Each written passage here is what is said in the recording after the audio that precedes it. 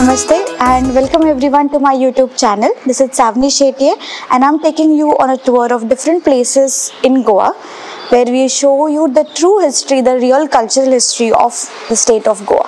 So today I'm in a village called Morjai. This is famous for its beach side or the seaside, but I'm visiting the unique place or the main place in the Morjai town, that is the temple of Morjai, who is the patron goddess of this village.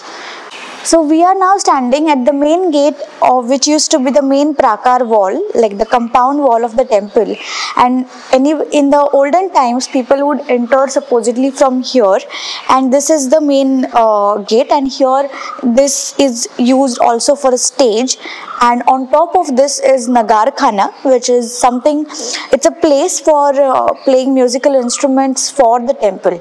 So in the olden days, which is still done in many temples, there are specific timings, maybe in the mornings or during the Aarti time, where different musical instruments are played in a service or in a devotion to the god or the goddess.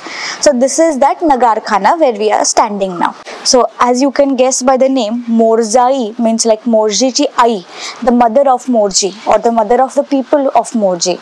So which is dedicated to the mother goddess Morjai. So when we look at ancient culture in Goa, the folk people, our ancestors, worship nature as the patron gods or the goddesses. So it is because they had the concept of gratitude.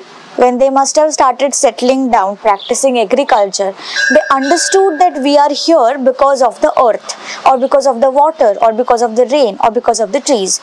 So it's like the concept we see commonly in all, like all the streams of Hinduism, where the earth is worshipped as the main, like life force. We later see this concept evolving into the concept of Jagat Janani or Adi Janani and the mother goddess Shakti, where she is worshipped as the Shakti or the energy in the all life forces. This concept we see in the initial days as concept of worshipping the mother goddess in the form of Sateri or Bhumika. So at the temple of Morjai, the unique and the rich cultural history of Goa we can experience, we can know about it. That is the 7 sisters and 1 brother. This brings me to the fact that, like 7, the concept of 7 mothers or 7 sisters is something that we find in many ancient cultures, right from Greek to Indian, ancient culture. There is a concept of Saptamatrika that we see during the in the Puranas. We see concept of 7 sisters of the Kartikas. So they are the 7 stars. They are also known as Kritika Nakshatra, or they are Kartikas, or like the 7 they are 7 stars, also known as 7 sisters. So this concept of 7 mothers or Sati Asara in Maharashtra is very much dominant in the Maharashtra's folk culture.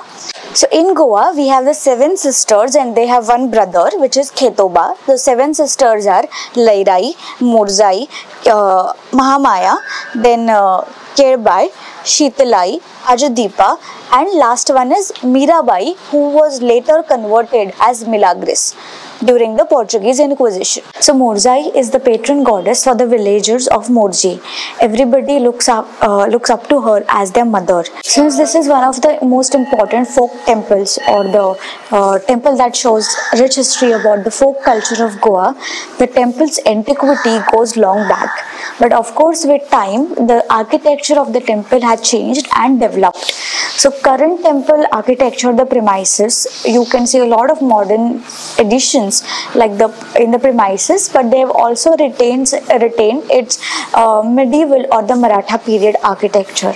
You can see a beautiful Nagar Khana at the entrance, which has architecture in laterite stone and laterite carvings, which was meant for keeping the musical instruments. As you enter the temple, there is a big hall, and then there's this kind of sopas with old style of mosaic architecture.